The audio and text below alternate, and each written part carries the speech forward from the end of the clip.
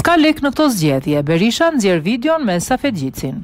Ish-kryeministri Sali Berisha ka publikuar një video që ka si protagonist kandidatin për kryetar-bashkie të Kukësit Safet Gjici.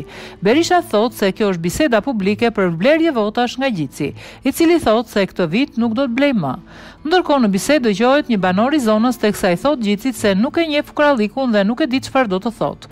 Nga ana tjetër, kandidati i PS-s i thot se ti kishe probleme marrë ndonjë lek dje, por nuk kisha lek me të dhënë, ndërsa qytetari i thot, lek s'dua. Ai ja kthen, prandaj kisha ardhur dje, se për çfarë kisha ardhur, me mpa mua?